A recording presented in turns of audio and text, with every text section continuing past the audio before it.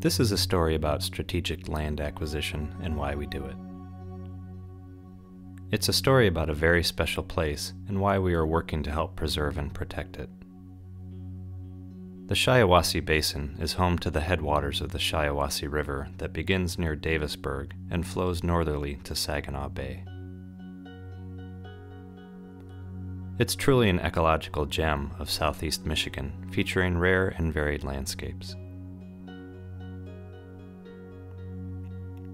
If this rare landscape could speak for itself, what stories would it tell?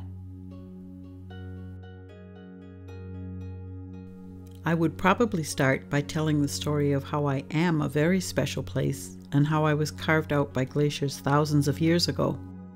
I would tell the story of the resulting glacial landforms and the very special ecosystems that exist here. I would talk about how I am home to prairie fens that exist due to the calcium-rich groundwater that flows up through my soil, and how my thick vegetation and soil purify surface water as it recharges our aquifers. My prairie fens are a rare feature and a host to a complex ecosystem. My special fen is one of the few places known to exist where a small butterfly is struggling to survive and avoid extinction. The face of my basin changes over the seasons. My serene and pure white snow-covered wetlands melt away in the spring and give rise to skunk cabbage, marsh marigolds, and lady slippers. Trillium and mayapple emerge from the floor of my wooded uplands. Pitcher plants and shrubby cinquefoil begin to reveal themselves in my fens. At sunrise in the spring, the ground fog hugs my basin like a thick white scarf. As summer arrives, I've changed into a lush, verdant pathway for the Shiawassee River, surrounded by uplands, populated by oaks and hickory. Joe pieweed and goldenrod bedecked with dewdrop-laden webs decorate my wetlands.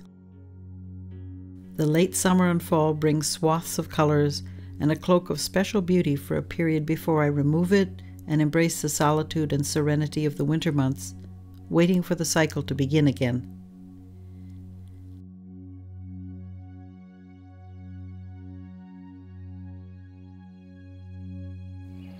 I would talk about how my lowlands and uplands are home to so many species of birds and other flora and fauna that sometimes I lose track of them all.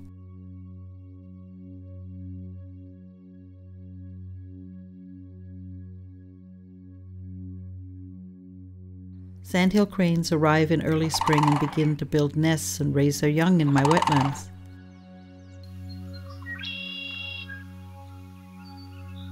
They share the space with constantly chattering red-winged blackbirds, swamp sparrows, and song sparrows that nest among the grasses and reeds and occasionally emerge to sing, perhaps to attract a mate, or maybe just for the joy of it.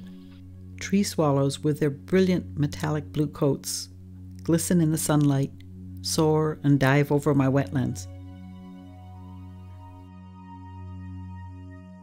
Many species of colorful wood warblers pass through on their way to breeding grounds and grace me with their beautiful songs and colorful plumage. Some species choose to stay all summer. Others move on. They are easily seen before my woodland canopy fully leaves out in late spring, forming a blanket of green in all directions. Majestic great blue herons glide over me, nest high in my canopy, and feed at my small ponds and kettle lakes. The rose-breasted grosbeak with its beautiful voice echoes through my upland woods. A pair of trumpeter swans decides to make a home here. Eastern kingbird, green heron, belted kingfisher, great egret, pileated woodpecker, and so many others call me home.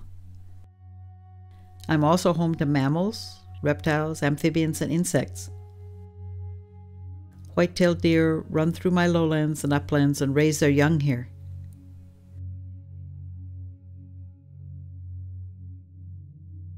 Slow-moving blanding turtles with their bright yellow necks sun themselves on a fallen log in one of my ponds. Dragonflies with lace-like wings shimmer in the bright summer sun. There are many species of butterflies: monarchs, swallowtails, fritillaries, and skippers. My special butterfly, the Poweshiek Skipperling, is so rare that it's found in only a few spots on the planet. Such a wealth and variety of life I support. I would talk about our relationship with each other, how we, you and I, along with the other flora and fauna, are a part of a much larger whole. I would talk about how we're connected and dependent on each other. These bonds must surely resonate with you in an elemental way as you walk my land, look in wonder at my beauty, breathe in my scents, listen to my voices, and come away renewed.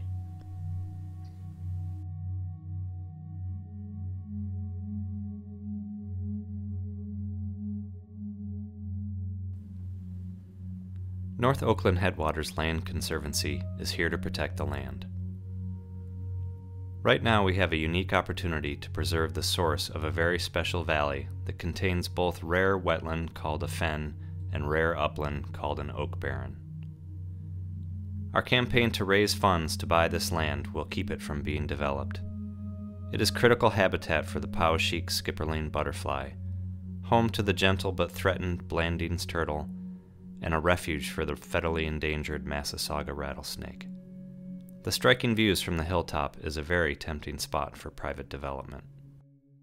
We want to keep this beautiful spot in its natural state to help save the Skipperling butterflies from going extinct. There are only 200 to 300 left in the wild.